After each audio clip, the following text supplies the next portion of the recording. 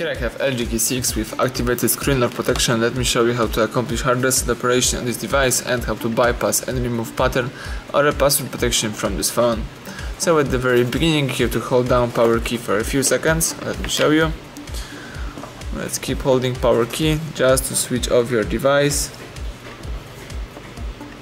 When the following options pops up, let's choose power off and tap power off one more time just to confirm the whole operation.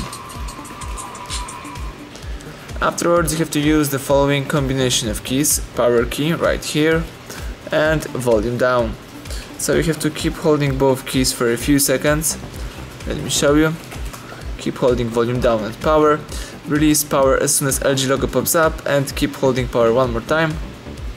As you can see, the factory data reset menu just pops up. You can navigate here by using both volume keys. So let's scroll down to yes option and press power button to choose it. If you are sure that you want to delete all user data including LG and carrier apps and reset all settings, let's scroll down to yes one more time and press power button to confirm it.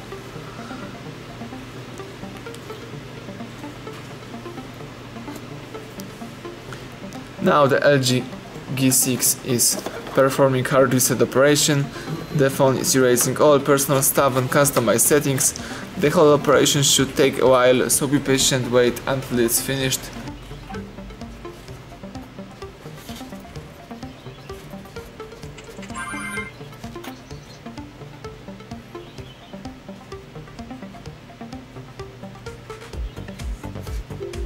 Excellent, as you can see, the welcome panel just pops up and there is no pattern or password protection, so you may start, easily activate and set up your device. Thank you for watching, please subscribe our channel and leave a thumbs up under the video.